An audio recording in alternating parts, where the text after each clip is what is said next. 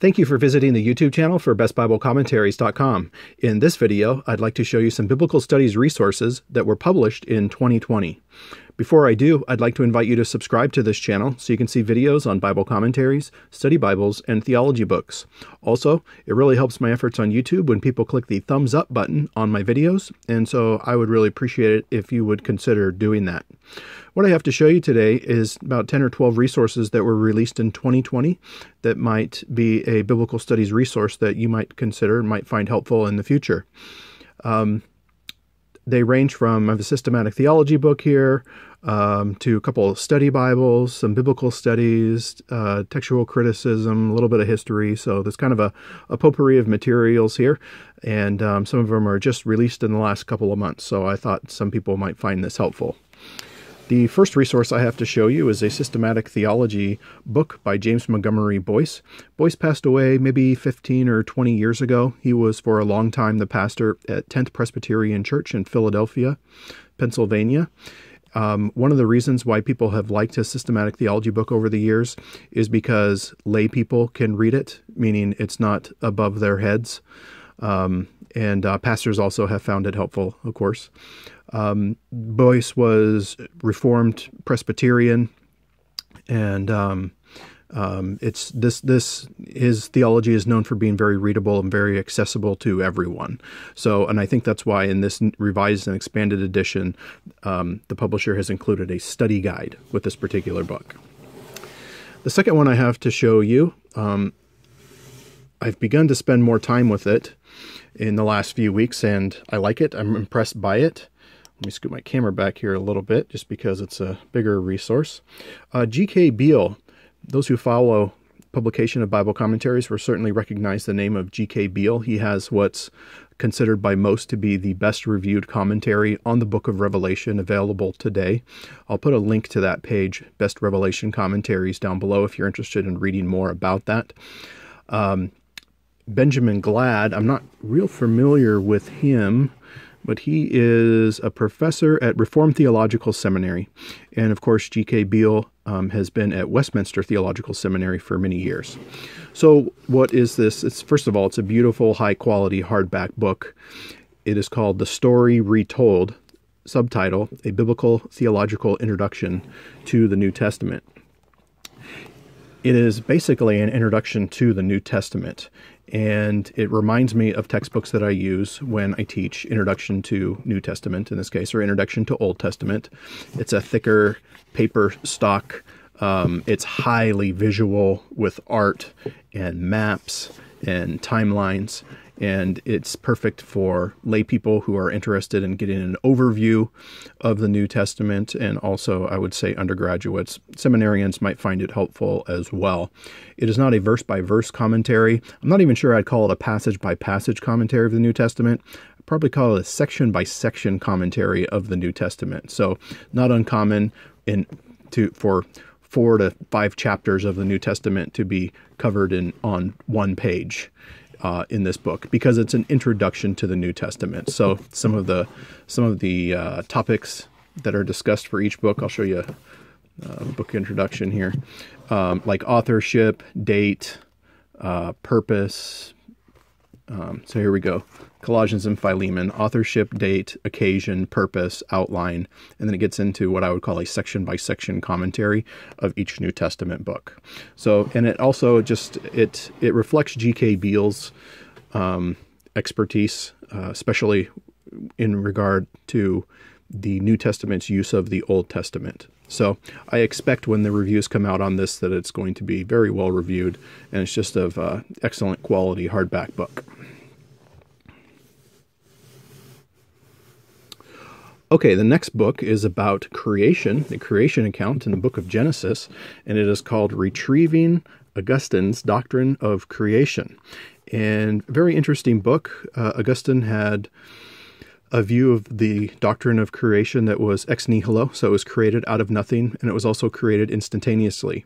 And so Genesis presentation of a 7-day period, it describes actually an instantaneous creation moment, I guess you could say. So I'll leave it to you to research more on that of your own if you're not familiar with it. But this book is by Gavin Ortland, and he is a pastor at First Baptist Church in California. I have no idea how to say that city name. Ojai, California. Previously taught at Trinity Evangelical Divinity School, or was a research fellow there. So this is, again, Retrieving Augustine's Doctrine of Creation. It looks like this is going to be a series. I'm not familiar with other volumes, so maybe more will be coming out, but it's called Ancient Wisdom for Current Controversy. The next resource I have to show you is on the Gospel of Matthew. This book is by David Bauer. The title is The Gospel of the Son of God, An Introduction to Matthew. David Bauer is a professor at Asbury Theological Seminary. This book is in 3 parts. The first part is the orientation to the Gospel of Matthew. The second part is the interpretation of the Gospel of Matthew. And in 3 chapters, there is Bauer provides commentary on Matthew as he divides it into 3 different sections in those 3 chapters. So it's an overview of the material in Matthew, and part 3 is reflection. Jesus in Christological titles, Jesus, additional aspects of Christology, and so on. So this is an introduction to the Gospel of Matthew. The next one I have to show you is a study Bible. Some of you might be familiar with a very well-reviewed Bible Speaks Today commentary series. John Stott's volumes are probably the most well-known volumes in that series. Well, this is a study Bible based on that commentary series. So there's bottom-of-the-page notes for each book of the Bible, and the text itself comes from the text of the Bible Speaks Today commentaries. So, for example, the Romans volume in this commentary series was written by John Stott, as was Galatians and a few others. So the bottom of the page notes in Romans come from Stott's commentary in the BST series. Slightly edited, but it's still the author's words. So when I got this, I did do some comparisons with some BST volumes I had, and I found that it is word for word. And so if you like that series, I think that you will love this study Bible, and it's the NIV version, NIV translation of the text. All right, the next one, I have been spending more time with it the last few months, and I am impressed by it. It is called The Holy Spirit by Greg Allison and Andreas Kostenberger. This looks to be a new series. Theology for the People of God, I think, is going to be the title. So I would expect more theological topics to be addressed in this particular series. It's a nice hardback from B&H. Greg Allison is a professor at Southern Baptist Theological Seminary. Andreas Kostenberger is a professor at Trinity Evangelical Divinity School. So some might be familiar with Greg Allison. He writes on theology and historical theology, has a book, companion piece to Wayne Grudem's systematic theology. It's called Historical Theology, very well reviewed. So that's Greg Allison. Kostenberger has written many Bible commentaries that have been well reviewed, so you might be familiar with him. So the approach to this book is it's in 2 parts. The first covers biblical theology. So the authors talk about the Holy Spirit in different sections of the Bible. So, for example, the Holy Spirit in the Old Testament and in the Pentateuch, the Holy Spirit in the prophetic books, the Holy Spirit in the historical and wisdom books, Holy Spirit in Acts, the Holy Spirit in Paul. So that's the first part, is biblical theology, going section by section through Scripture and talking about the Holy Spirit. The second part relates to systematic theology, and the Holy Spirit is discussed in relation to different subjects of systematic theology. So here's the Holy Spirit and the Holy Trinity, intra-Trinitarian relations. The Holy Spirit in creation and providence, the Holy Spirit in Scripture, the Holy Spirit in angelic beings, the Holy Spirit in human beings in sin, the Holy Spirit in Christ, the Holy Spirit in salvation, and on it goes. So those are the 2 major sections. A lot of people want to know, a book on the Holy Spirit, are the authors cessationists or continuationists? And they are both continuationists. So with regard to tongues, for example, both would argue that it is a gift for today. The next book I'd like to show you, again, there's links. I'm going to put links to each of these books down below in the description box, and so you can find out more information about them through following those links. This book on textual criticism is called Myths and Mistakes in New Testament Textual Criticism.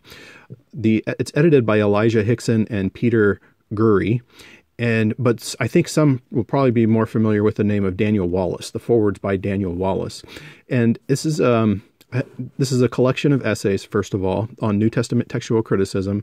And interestingly, the myths and mistakes regard to myths that Christians believe about textual criticism, mistakes that Christians make about textual criticism. So it's sort of what you might call an in-house book for the church.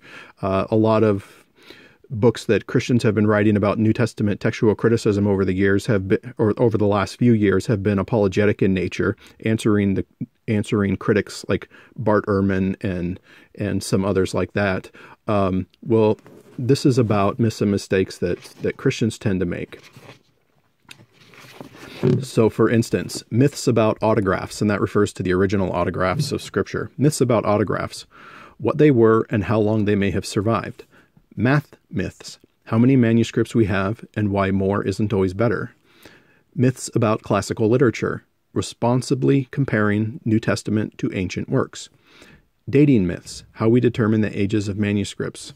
Myths about copyists, myths about copying, myths about variants, myths about orthodox corruption. So what this is really addressing is a lot of what we have read about textual criticism from an apologetic standpoint in the last 10 years or so, as that trend has occurred in Christian publishing.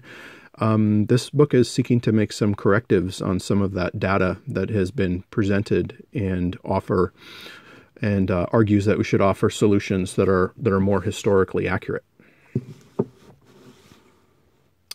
This is a really interesting book, The Week in the Life of a Slave. This is, I think there's maybe 5 or 6 books in this series. There's a Week in the Life of Corinth, A Week in the Life of a Fall of Jerusalem, A Week in the Life of Rome. This one is A Week in the Life of a Slave.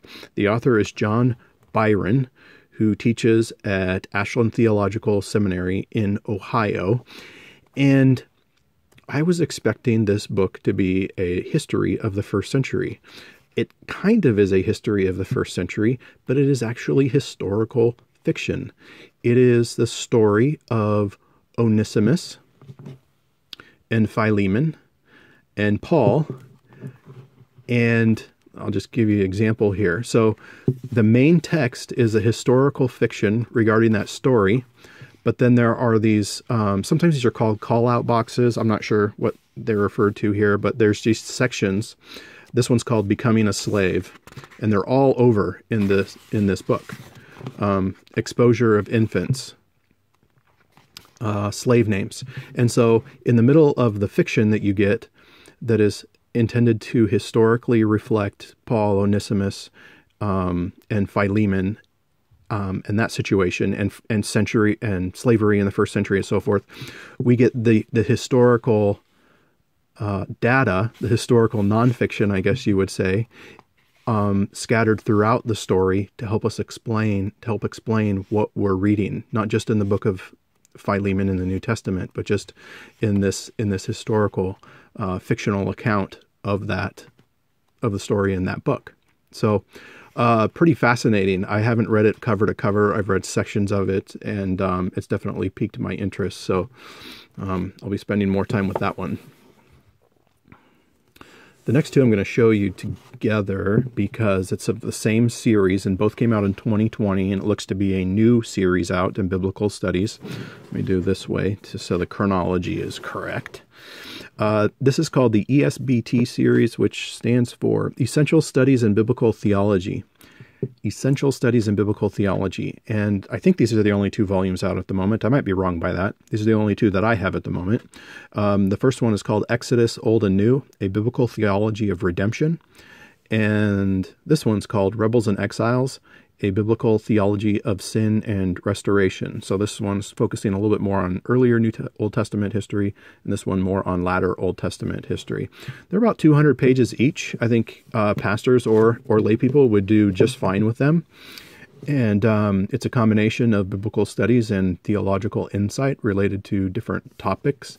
Oh, I forgot that they said in the back of the book, it says, the series takes cues from Genesis 1 through 3.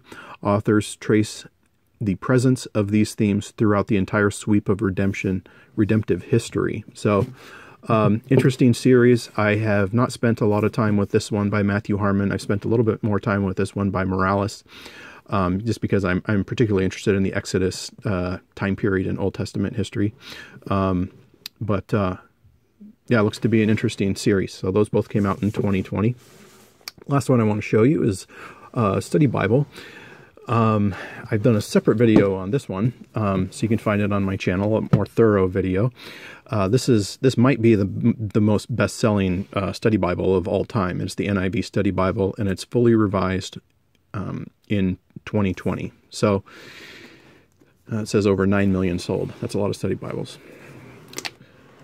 So it's very visually appealing. It's the NIV text, of course, with study notes at the bottom of the page that have been revised and updated. There is part of the revision is how visual it is, full color photographs, and just a ton of. This is called a Babylonian boundary stone. Full color maps, pictures, timelines, book introductions, an introduction to all 66 books of the Bible, and so I anticipate that this one's going to do very well, just because the NIV Study Bible has a big following that has developed over the last, whatever it's been, three or four decades or whatever it's been, and so this is a fully revised edition. So I think it will do quite well.